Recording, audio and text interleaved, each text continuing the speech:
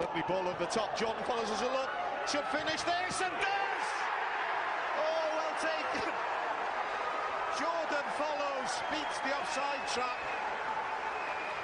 He took his time and he took it well. I thought he was going to chip the keeper originally.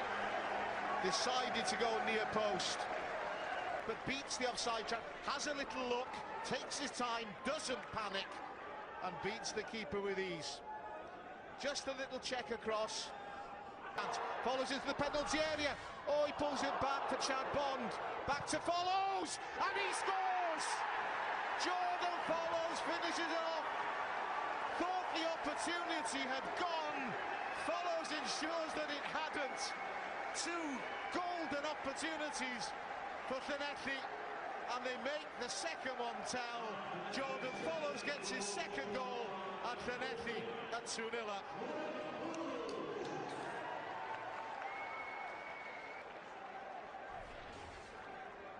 Pulls it back to Chad Bond, thought it had gone, comes back to Follows, keeps his head and hooks it in.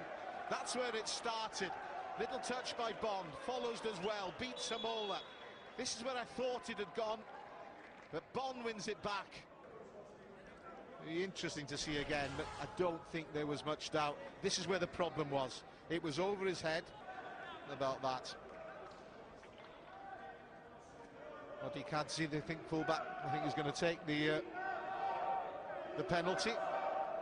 Big moments for Llanelli, big moment for Dinamo Tbilisi this.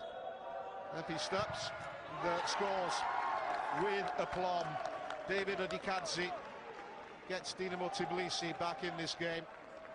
10 minutes to go, and it's